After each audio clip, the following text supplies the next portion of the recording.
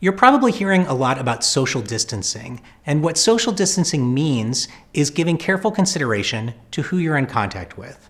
The reason that we're doing this is that this virus is spread through respiratory droplets. And so if you're very near to someone within about 6 feet and they cough or sneeze, they can spread this virus to you, and you can then spread it on to other people.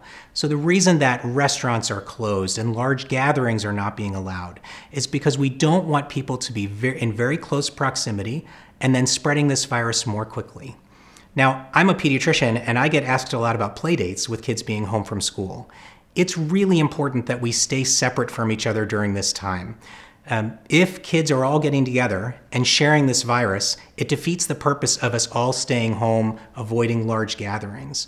We can slow the spread of this virus if we are thoughtful about how our own behaviors are going to affect our community.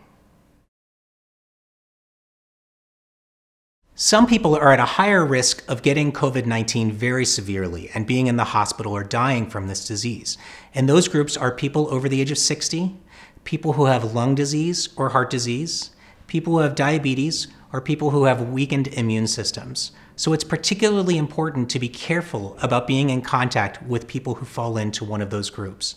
Now, we don't necessarily want you to be in contact with them personally, but we don't want to isolate those folks either. And so think about creative ways that you can be in touch with your grandparents or your parents or friends of yours who fall into one of those groups. FaceTime with them, talk on the phone, stay in touch, but also keep them safe by staying away.